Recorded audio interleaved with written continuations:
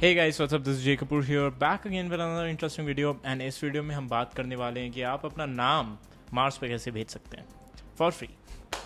So basically there's this website mars.nasa.gov. So if you go there, you can submit your name and they'll give you a boarding pass. तुम्हें frequent flyer points भी मिलेंगे. Basically करना क्या चाह रहे हैं कि it's basically a marketing campaign by NASA जो लोगों को अवेयर कर रहा है कि नासा के क्या क्या प्रोजेक्ट्स चल रहे हैं. अब लोग ऑटोमेटिकली उस वेबसाइट पे आएंगे, चेक करेंगे क्या चल रहा है, नेक्स्ट रोवर कब जाएगा, ये सब सारी information.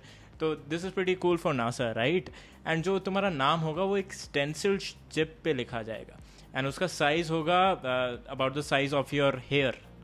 It's that small but लोग कर रहे हैं. बहुत सारी एंट्रीज ऑलरेडी हो चुकी हैं एंड ये 2020 वाला तो चला गया. अब 2026 के लिए हो रहा है ये सब basically. So if you register now, तुम्हारा नाम शायद से मार्स पे चला जाए और तुम्हें पता भी नहीं चले और तुम्हें खुशी भी नहीं हो because it's that small and तुम शायद से भूल भी जाओगे.